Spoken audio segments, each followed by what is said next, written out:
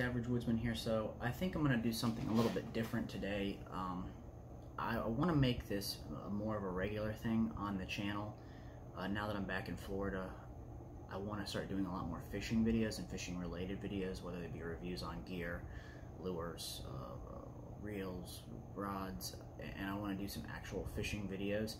I can't do that right this exact second because I'm still waiting on the stuff that I ordered, like my GoPro and all that kind of stuff, to get in the mail, and everything's still taking forever because of the COVID thing. But as of now, I'm going to do a couple of, over the next week or so, I'm going to do some reviews on some gear, and I'm going to roll in photographs and maybe some basic videos with it. None of the actual throwing and catching, but of what I caught with the lures and with the gear.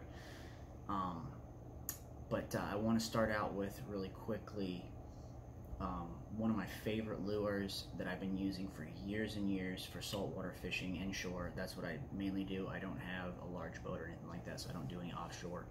I just use a canoe, or I fish, from the shore, whether it be the beach, surf fishing, or off of seawalls and things like that, or around bridges. A review on is the Yo-Zuri Crystal Minnow. It's one of my favorite ones. This one is actually beat to hell. I don't know if you guys can see how beat up this thing is, but I actually caught a huge 36-inch snook and a couple of nice redfish, one being 30.5 inches, on this exact Yo-Zuri. This is actually my favorite color, and it's not necessarily the best size. It really depends on what you're going for. If you're looking for bigger fish, this is a good size. It's a really good compromised size. This one is, I believe it is 3 3/8 inch. They have a larger one that is, I think, 5 1/4, and then they have the smaller one, which I have right here. This is an old one that I've had for years and years, and it is beat. This one's actually retired now, but this one, 3 1/4 inches. This one is really good for fishing along the flats if you're looking for like trout and redfish. It's good for jack and even Spanish mackerel. But you guys are probably going to see that I don't change the treble hooks off of my hard baits. I do the top waters. I found that the top water, you have to change them out. I just don't like them, like the treble hooks on the top water. But on my subsurface baits, hard baits, I like to have the treble hooks. I like to keep them on there.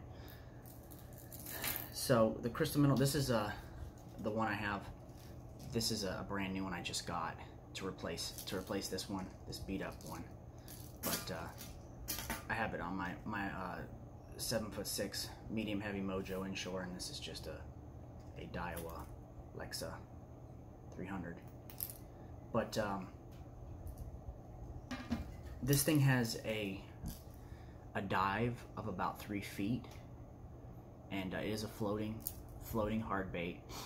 If you've never used the Yo-Zuri Crystal Minnow, I mean, you're really missing out. These are one of my favorite saltwater hard baits to use. They're literally one of the best hard baits for saltwater fishing. All of the Yo-Zuris are really good. Their top waters are really good. They're smaller ones, like I have one of their smaller little jerk baits right here, little subsurface baits, and this thing is pretty beat up too. I caught a bunch of trout, and we got into a school of ladyfish, and anyone who's caught a bunch of ladyfish knows how annoying they can be.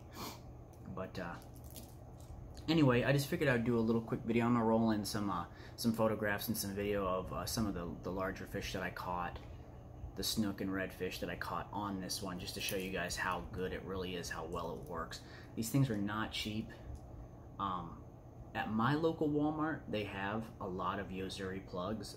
I know that's not always the case. It's probably region specific. But you can also find them at like Bass Pro Shop, Cabela's. I have a West Marina that's really close to me. I don't know if that's a local place, but the West Marina near me here in Pinellas County, they have these. They have a lot of Yo-Zuris. topwater and subsurface Yo-Zuris. But I'm gonna roll in some videos, a video and some pictures of some of the large fish I caught on these, and I will catch you guys in the next one. I'm gonna do some more of these fishing videos and reviews and things like that. Look at the size of that pepper.